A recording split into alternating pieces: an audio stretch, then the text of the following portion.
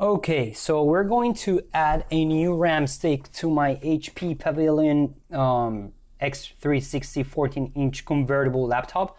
According to CPU-Z and according to the task manager, the RAM that is already installed, it's an 8GB stick at 2400 megahertz speed with a CLI latency of 17 and timings 17, 17, 39, 2T. So I was able to find a stick from Kingston, right, on Amazon that had the same characteristics. So I haven't opened the laptop yet to verify that, but that's what we're going to do right now.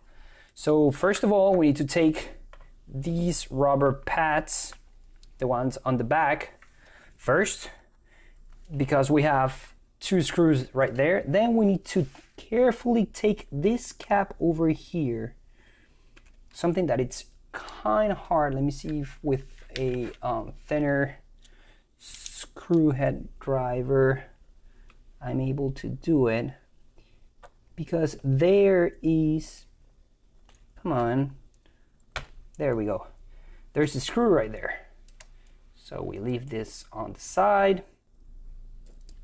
and now I'm going to take this, put it here, because that's where I'm going to put my screws. And now you have to take 6 screws in total. We have to take the 3 on the top and the 3 on the bottom. So we take them off.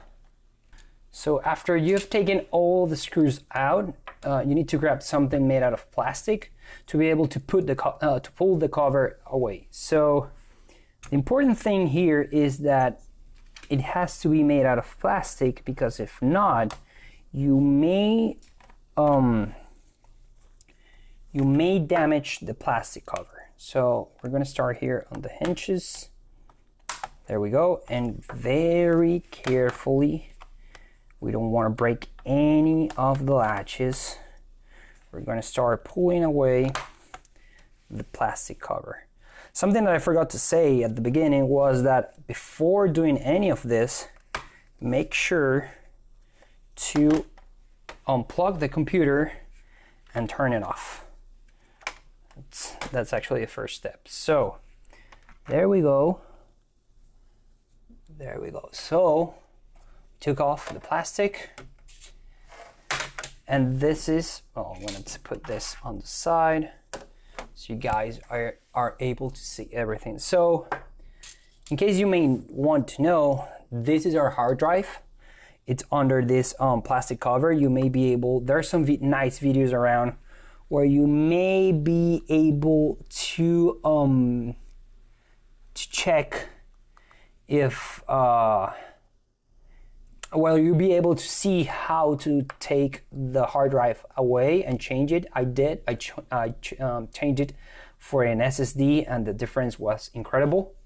This is our battery, okay, which some people say that you should take off, which I'm gonna do just because it's safer. But our SODIMM modules, sorry, are under this cover.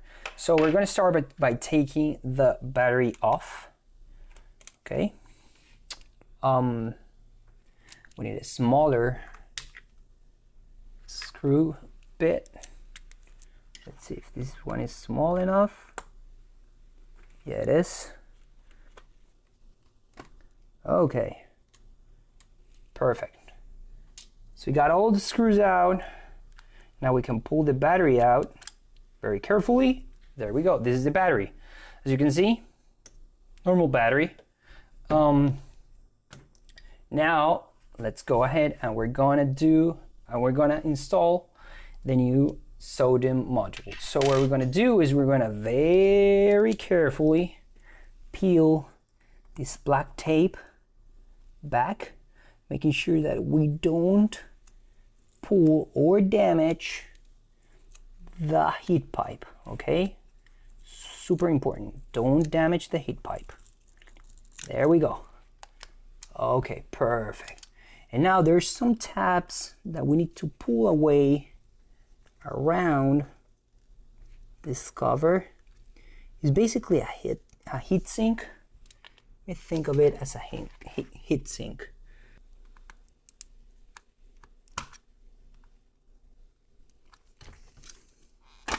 There we go. And here it is. This is our SODIMM module, the one that it's already installed. If you want to check on it, we just have to pull these two back, and there it comes. Now, very carefully, we pull it out, and we see that it's a Samsung 8 gigabytes, made in China. There's no much information to it right out of the box. So I'm sorry. So I'm just gonna, I'm sorry. There we go. So that's what is already installed in the computer. I'm just gonna record it here. And now I'm gonna reinstall it back where it was, making sure to align the notch with the notch here at about 30 degrees. There we go. You see how easily it goes. And now we gently push it back, and it clicks.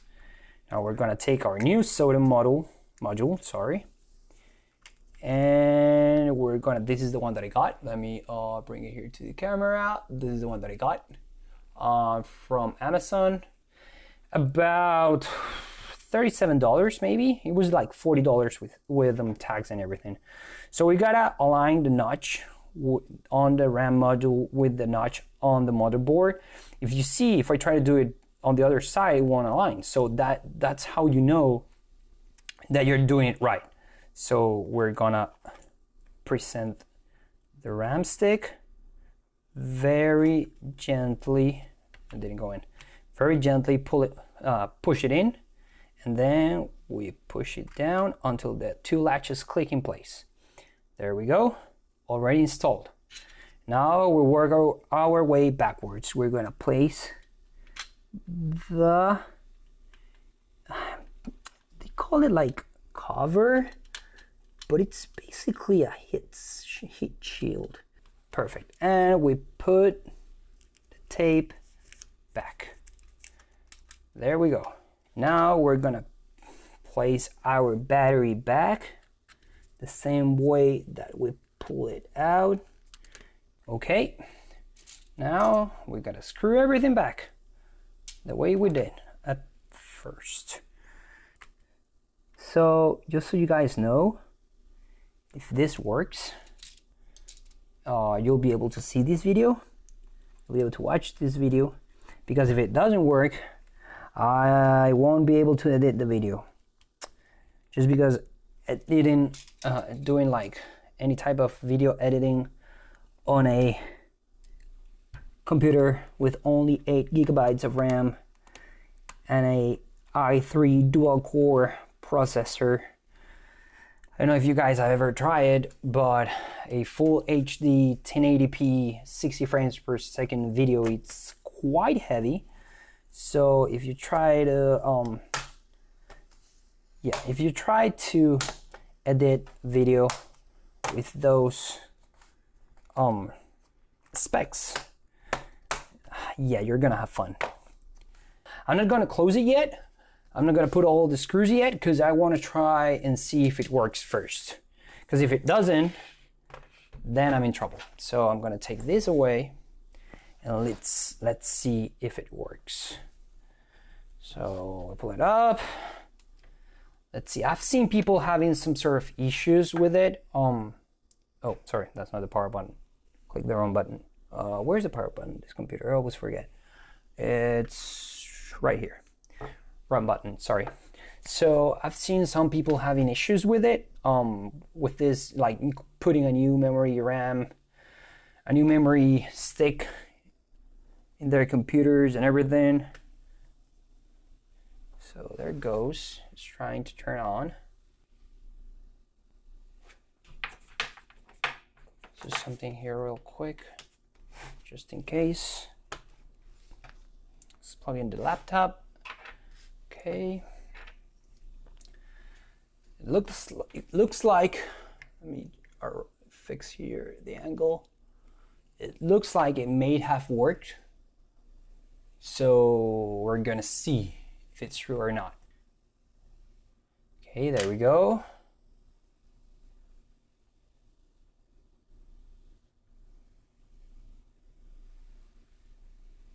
Okay, here we go. it looks like it's working.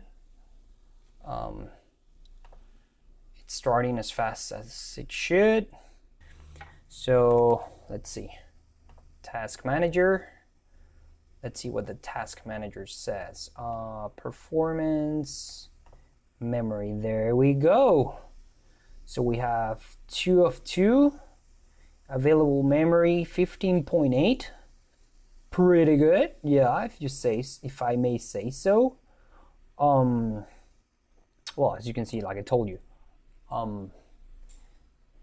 there's only a dual core processor, but as you can see here, 15, I don't know if you may be able to see it, but 15.8 gigabytes. So it looks like the memory is working. Let me open real quick here CPU Z and see what we got there. So this is a great program if you want to know what's running on your computer. Memory, there we go. Channel number dual, size 16 gigabytes. The timings are the same. The frequency will vary depending, but the one, as we can see here, on the task manager, we're able to see that, yeah, in fact, 16 gigabytes of RAM. Oh, come on, get out. Wait, 16 gigabytes of RAM included, and this is great. This is really good. Well, there we have it. So I'm gonna close this, and there you got it. There you have it, guys. Easy to do, easy peasy. You can do it yourself. Just make sure to search on Google and everything for. Oh, let me show you something. So I should have showed you that, but anyway, search for what's the type of RAM that you have included, so you won't have any types of disparities between the RAM that you're installing and the RAM that your computer has. But there you go. Now we have a 16 gigabytes laptop, which is more than enough to do almost anything on a laptop. Of course, my graphics are not that good, so I won't be able to game or anything like that. But as far as video editing, using programs like Photoshop, AutoCAD, and things like that, I will be able to do some work on it. Of course, I'm gonna be constrained because of the Core i3 dual core that I have, the CPU. But there you go. There you have it, guys. Works perfectly. Thank you for watching, and let me know if you have any questions down in the comments.